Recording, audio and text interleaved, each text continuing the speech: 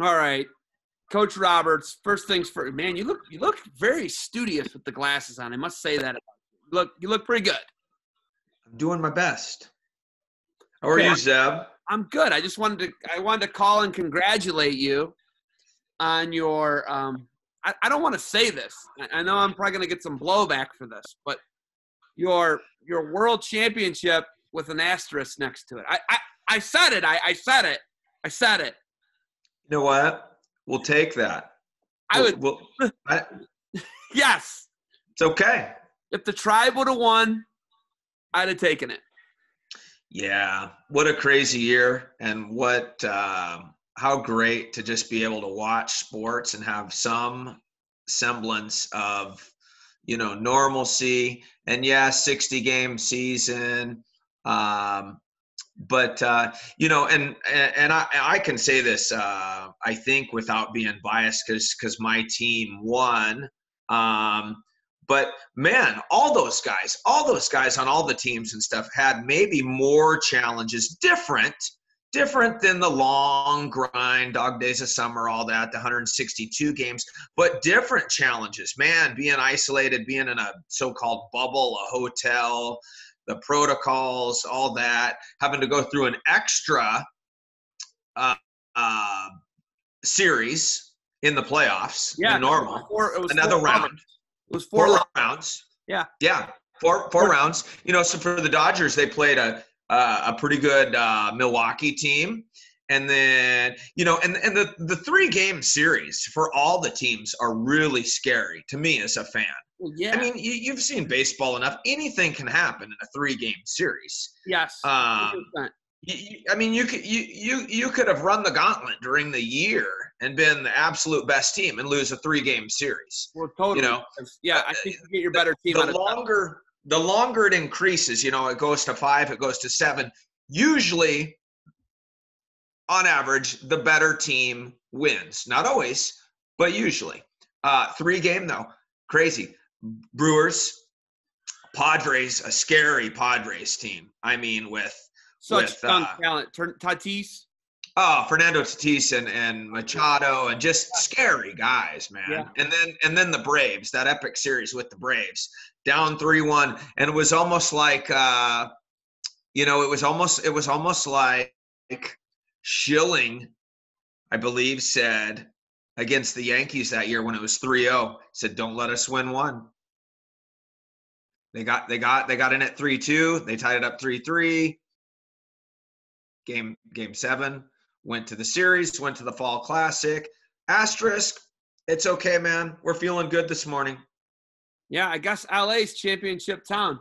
Not only. Yeah, and I got to preface. My wife says there is no we.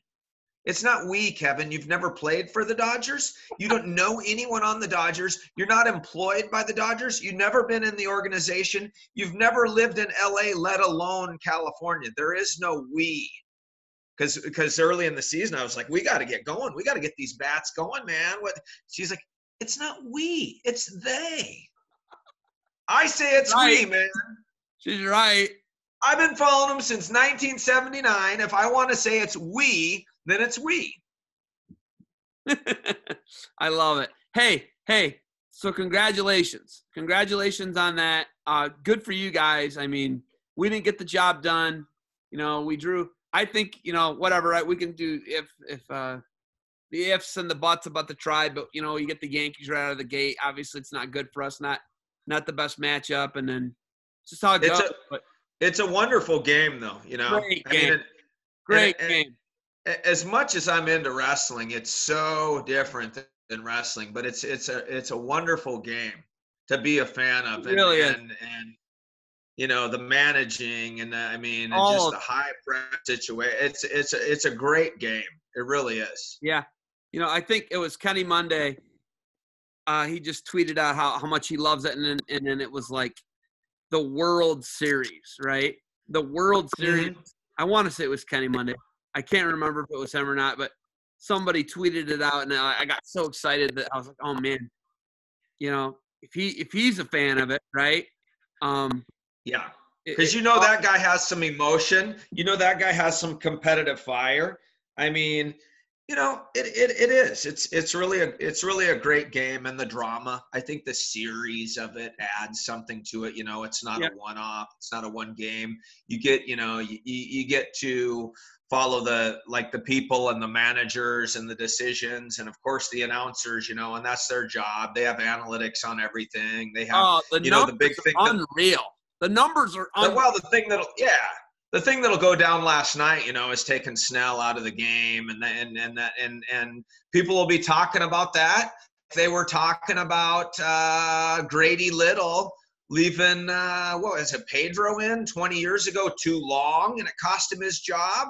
And analytics, all that. I was a coach a long time. Sometimes you got to go with your gut. Yeah, no, and I agree with that. And live with it. Yeah, and here's what Dan Rather. Kenny Monday, he quoted Dan Rather, right? And he said, Dan Rather said, baseball is just beautiful and surprising, tense, and comforting. So baseball is just beautiful and surprising, tense, and comforting. It's unlike anything else I have ever seen, and I love it. And Kenny Monday said, especially the World Series. And how that game, and I know you guys came out on the wrong end of it, right? With the 2 errors in one play and the swipe tag, and he missed the ball. But it didn't cost you the series. It's the crazy thing. No, it didn't. It didn't.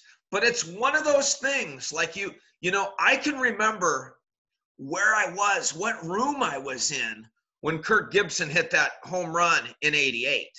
And much like that, I can remember fist bumping the whole. I'll never forget that game. The one that we blew the other night as I'm sitting in a hotel room eating hot Cheetos, watching the game in a hotel room with my daughter in Logan, Utah, out at the Western States, preseason tournament. And oh my God, how does that happen? And I've heard smart people say before, if you watch baseball enough, chances are you will see something that you've never seen before. You could watch baseball for another 20 years and never see that play again. Couldn't agree with you. 1 inning. Couldn't agree with you more. One play. I couldn't agree with you more. I mean, unreal. Can we shift gears? I love baseball. I'm glad I kind of tried to reel it in by bringing Kenny Monday into it.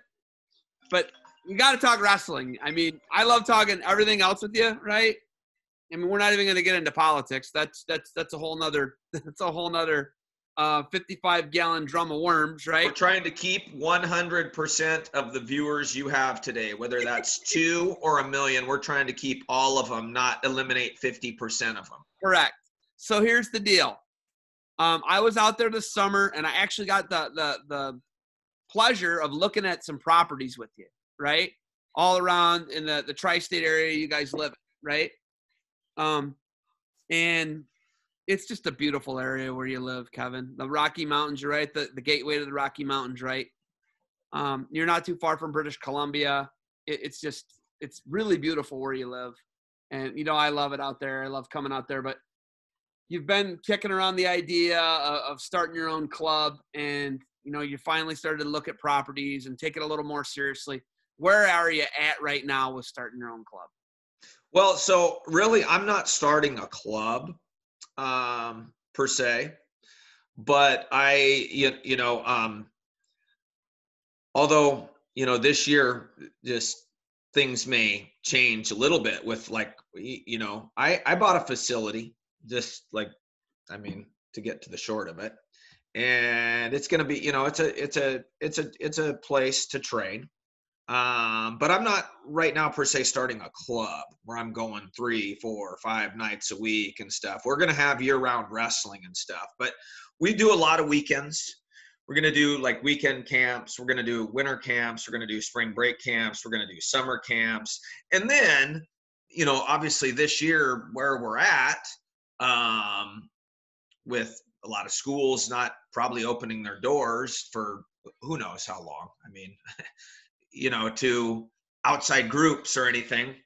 It may be a little bit more of a, weekly like place to practice or whatever, but I'm very comfortable. I got a great club up here I'm a part of with the Inland Northwest Training Center. I've been there with Brian Owen now for 2 years, and we got great people there. And so like my kids wrestle there. My kids represent the club. I got 3 of them in the sport of wrestling, from Drew down to my, like, that's 18 now, down to my younger ones. And so Brian and I are good friends. We're like, I'll keep doing that. But I did buy a piece of property a little bit out in the country that I'm going to start having year-round like camps. Some of them will be beginner camps. Some of them will be like hammer camps, where it's a very small, specific group, iron sharpen iron, so to speak. Throw all the cliches in there you want, but we'll have high-level wrestling, and that's kind of where we're at right now. So you're not creating a club to compete with Brian's club. No. I will still, I'll still coach for the club. No, that's good that you tell me those things, because I don't know that. I still got all the jackets, the hats, the gear. My daughter wrestled for Inland Northwest last weekend in Utah. Roberts does not have a wrestling club. You will not see any Roberts trained shirts or those. I don't like those. You won't see any of that nonsense. But we have a place where we will load it up with the artillery and let the guys bang and teach them high-level wrestling. And, yeah, man, they get to stay, they get to be out in the woods and experience that a little bit. But at the same time, it's not too far from society. It finds like you find a place where you're like, man, I can see myself training athletes here, but you don't, you're off the beaten path a little bit. They're going to be out in the country, but they're going to be close within half hour of an airport, right? Yeah. Oh, yeah. Travel like pretty easily to your camp. For me to, from Ohio, I usually have to connect in like Minneapolis, St. Paul, or Denver to get out to Spokane, to get to Coeur d'Alene, Idaho, where you guys are, and Idaho, Northern Idaho, Eastern Washington, and Western Montana, right? That would be the tri-state region I'm talking about. Yeah. Yep. Bitterroot Mountains, Rocky Mountain, range. You guys are right there, and everybody. Snake, Hell's Canyon, Clearwater. I mean, Lake Pend Oreille is not far from you guys. Sandpoint, it's all right there. Missoula, how far is Missoula, Montana? 168 miles, I think. So out there, you can drive Missoula in under 2.5 hours, right? Yeah, you can get you can get there. You can get there in probably 2.5 hours, if you don't have a lot of snow and ice on the pass. Sure. Yeah. So Lookout Pass is no joke. Yeah. Lookout, 4th of July. Oh, I mean, God. But beautiful country, man. Yeah, no doubt. And that's why we like it, And you know why that's why I love coming out there. Your brother-in-laws, they're a national treasure, by the way. Those guys, they're something else. They're a riot, man. Jeff almost died a couple weeks ago on a hunting. What is Jeff doing? Well, everybody wants to be great, whatever you're doing. So he wants to be the world's best hunter when he's out in the middle of nowhere and, get an elk and then take where they're at and what the daylight is and the ravine it's in and all that, take 12 hours to get it out of there. He said, I haven't been that dehydrated since I was wrestling in high school, man. I almost died. I would love to hear his brother's commentary on that. Well, oh, that's great. That's really cool too, that you have really good coaches. Like your brother-in-law is one of the top coaches in the state of Idaho. He's the head coach at Coeur d'Alene High. Jeff Moffitt, like, tries to kill himself packing elk out of a canyon, right? But you got family, you got guys like that are around. Your son, he's one of the top 145, 152s in the country, middleweights in the country, right? Ironman placer, multi-time Fargo placer. You've already got people. It's already in place. It's not you're going to have to bring in all these outside people. You're a 2-time D1 All-American. You're a D1 head coach for 20-plus years. I mean, there's a lot of experience out there, Kevin. You guys got a lot of knowledge base when it comes to wrestling, and you know how to train athletes. I watched you in the 2012 Olympic trial finals in Iowa City in one of the greatest 3-match series ever. It didn't go your way, right? But one of the greatest 3-match series ever, right? A great 3-match series. Would you agree? Yeah, I mean, yeah. I think you're talking with about Nick Simmons Yeah. and Hazewinkle, but I mean, remember that morning, the match with Cejudo. How about one of the greatest in-person matches I've ever seen? Probably one of the best action-packed freestyle matches I've seen, certainly of this era. I mean, you got to remember, hey, my friend. Hi. What's going on, dude? You've been watching out for pterodactyls? Hey, I mean, remember the era that was coming out of with the periods era and the best out of three and all that and the ball grab and this, I mean, and that. And not to be too critical, but that was not in many ways a very good era of wrestling. You watch that and you go back and you watch. I mean, it was a lost era in a lot of ways. There were so many matches that could have been such ones for the ages that were, you know, like the rules just kind of changed things up, the way guys wrestled and almost like very strategic and which you got to at that level, but afraid to make a mistake. Yeah, hey, I'm going to get the ball. I'm going to get the ball, and I'm going to just run the guy out of bounds because I'm going to start with his leg in the air. Yeah. And you look back to the 80s, the 90s, man, in wrestling, my God, the list of the videos I got over here that I could watch and break down with these guys. Man, the early 2000s, that first part, we didn't see enough of that. Kevin, but that match we did. That match, that was also 2 threes ended a period. 2 feet to backs ended a period, didn't they? Yes, 2 threes ended a period. A person could lose a period. Yeah. Oh, yeah. Yeah. They could lose a period and win the period. Yeah. I don't know. Point tech fall. Hold on. How about somebody could text somebody 6-0, lose 1-0. Hey, lose 1-1-1-1. There you go. Right? Like a guy could text cumulative score 8-2, and I lost. Yeah. Go explain that to someone and try to get them in the sport that doesn't know what's going on. Yeah. Hey, I lost the period 6-0, and then I won 1-0. I scored 2 points. That guy scored a total of 6, but I won the match. No, I mean, hey. Go, we were talking baseball, so go explain how that. Remember that 11 spot the Dodgers put up in that one game? So then take those innings and make them, and a bunch of them were, 1-1, 1-0 the other way. And imagine if the score was like 15-6 at the end of 9 innings, but you lost. I mean, it's mind-boggling. Yeah. It's bizarre. It would almost be more believable if they decided to do that in 2020 instead of back when they did it, just because how bizarre 2020. I mean, that would almost be that, like, okay, well, it's 2020, man. There's a lot of moronic stuff going on. Like, okay. I just watched Thomas clobber his head. We're talking, oh man, this little guy, he's something else. Little Tom just had a birthday, right? Little Tom just had a birthday 3 days ago. Yeah, he's good now though. Kevin, real quick, what can we expect to see at why is it the dungeon, and what can we expect to see at the dungeon?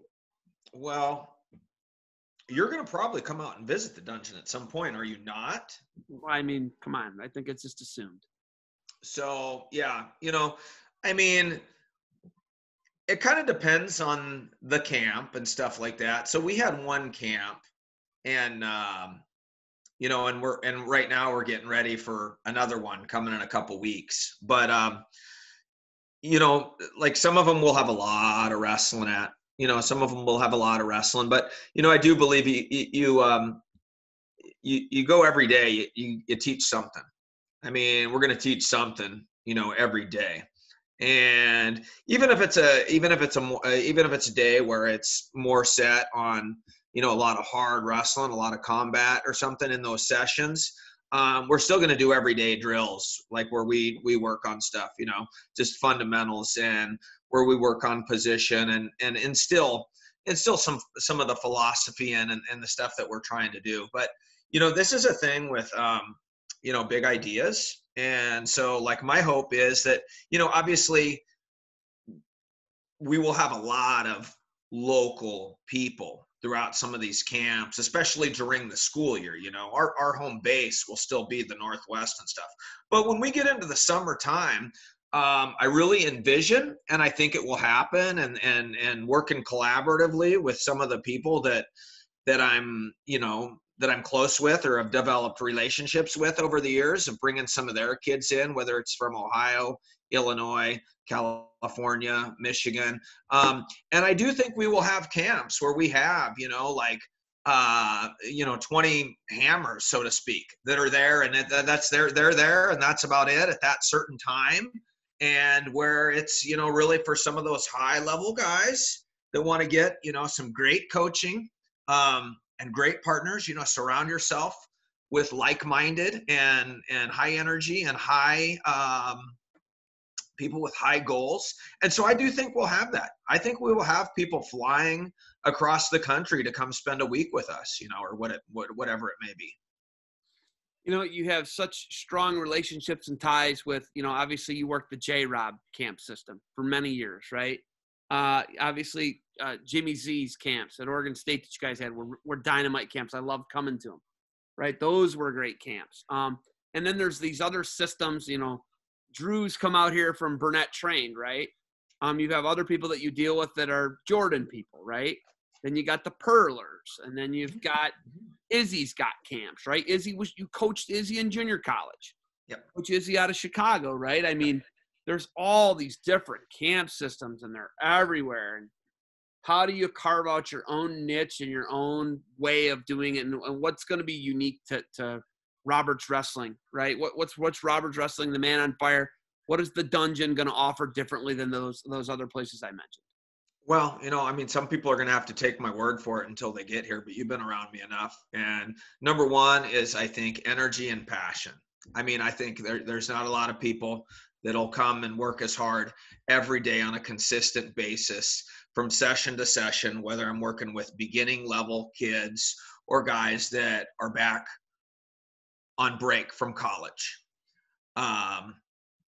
It's a labor of love. I love it. I go there every day. I go to practice every day.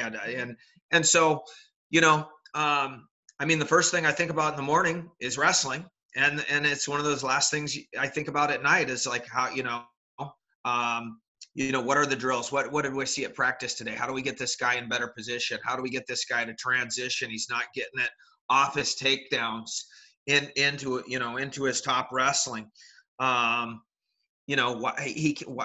And just how do we get better? He's not getting the weight off his hands when he's on bottom. Why can't he change over? We got to get better at these things. So every day we're going to come and we're going to work hard at wrestling. And I just think when you have passion and energy, and a zest for something, I think it's contagious. I don't know if you'll see anything that you don't see anywhere else, but I can tell you, we'll work hard with the kids, and we'll, surround ourselves with people the same, the people working with me and for me and stuff like that will be like that. And, it's just something that consumes me. More than the Dodgers, my family and wrestling. That's about it. It's pretty simple.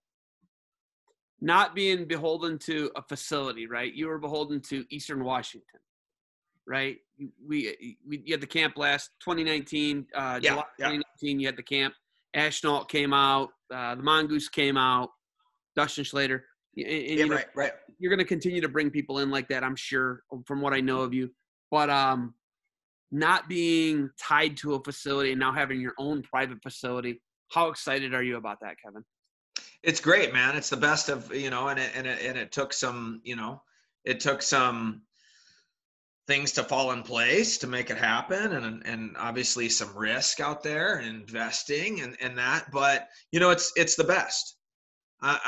I'm striving to have the best of both worlds. So we're going to work really hard. We're going to grind really hard. There's going to be certain times of the year when we're doing nothing but working. And then the trade-off is going to be when my own kids are getting to wrestle or gymnastics or whatever it is, hey, guess what? There's no camp that weekend. Kids wrestling in the Midlands. Yeah, we were going to have a winter break camp, but I'm going to watch that instead. I'm going to go to, Iowa City that weekend to watch my boy, wrestle Minnesota and against Iowa or things like that as an example. So, we will work and we'll work hard like when we're there, but it really allows me some flexibility to, follow my own kids and things like that. So I'm really looking forward to that. I'm really looking to have my own facility, property, improve it as I go along. I mean, I got 1,000,001 ideas and maybe I'll do 3 of them, but it's just, you look at the property, the way it's set up, what you could build here, what you could build there, improvements on the property, where you could set things. It's going to be fun. It's going to be fun. It's going to be a challenge. It's a new phase. I'm very excited about it. If people want to start to see things you schedule and they want to see what's going on and what your whole schedule is, and I know you haven't released your summer schedule for next year yet, but they want to see the Christmas break schedule. They want to see what's going on in springtime. They want to see the weekly schedule. Where can they find all your information? How can people get in touch with you, Coach Roberts? The best way is Instagram at Roberts Wrestling. I have a website, robertswrestling.com. But hey, do you know anybody that's good at doing websites? I'm not very good. So that stuff usually comes out after I can get someone to help me do that on the website. Instagram and Twitter, man. Roberts Wrestling on Instagram. I put all my stuff on there. Every time something comes up, I put it on there. Here's the next camp. There's going to probably be 2 before the end of the calendar year. And then, we'll be working on the next things coming and coming after that and looking forward to the spring and the summer. And so really exciting. And I imagine you may make a trip to the dungeon at some point. I'm just telling you, you got to be careful. When you get ready to go to the dungeon, make sure you have your bases covered. Make sure you've set Sarah and the kids up with good insurance policy and all that. Should something very, very nasty happen, Zeb, when you come to the dungeon. Oh man, you're ridiculous. It's gonna be pretty fun. So you're gonna be doing a lot less traveling as far as like people are gonna have to come to you if they want. That might be the greatest part of all, right? I mean, when you make a living and you go and you do camps in 36 states or something like that, maybe 33, something like that. And then and there, there's a nice part of it. You get to see some places and stuff like that. But really, man, you're working, and when you're working 2 and 3 session a days, especially the older you get, sometimes you just want to go into the hotel, and you don't want to. And you're gone. You're gone. You're away from your own family, and this is cool. This is far enough away that I don't have 100 kids running around my backyard and stuff like that, and in the neighborhood. And so we have some space. So we're out in the sticks just a little bit, but I can be home. If my kid has a little league baseball game, I can go there. And I spend less time in airports and hotels and more closer to the inland Northwest where we like it out here, All right, Coach. I love it. I'll be out probably sooner than later. You got anything else for me? Any other good ones for me? Any good stories? Oh God, man, alive. Stories. Gee, many Christmas. Like, where do we start? Where do we end? How much time you got? I mean, I gotta go take my kids hiking, or I would stay here and talk to you. There is always stories. Oh my God. I got a couple. We'll save for next time. I got a couple off of Livewire, or whatever this is, the Zoom. The Zoom. Yeah, I got. Hey, the live TV or Zoom, whatever you. Okay, I got a few that are better off of that. That are. Oh my God. All Oh right. boy. Hey, real quick, I'm going to cut this recording. Let's talk afterwards. I appreciate your time, man. All right. Hey, thanks. Thank you. Appreciate it. All right. When's the next camp, by the way? November 13th through the 15th. Fall, isn't it? Full. All right. 9 days sold out. Coach, thanks for the time. We're not up to you know, I mean we're not out to selling out like Garth Brooks or Brad Paisley like in Kuwait yet. But hey, 9 days, it's pretty good, man. We're not on the radio yet. The commercials aren't on the radio. So that's all social media, man. Awesome, Coach. Thanks for the time.